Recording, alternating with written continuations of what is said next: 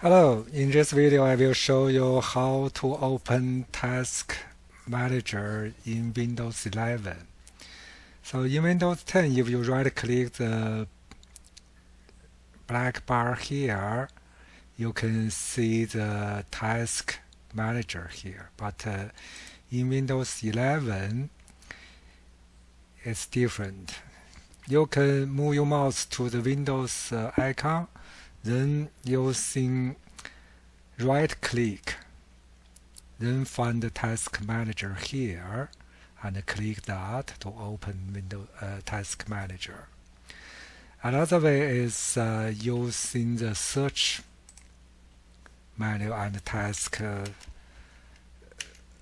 search Task Manager, then using the click the Task Manager apps.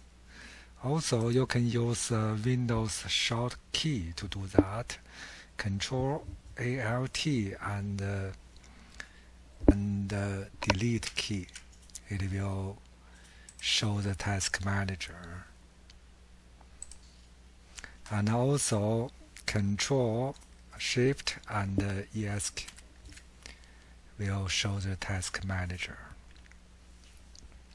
And also, if you're using Windows key and X, it will also bring your Task Manager here.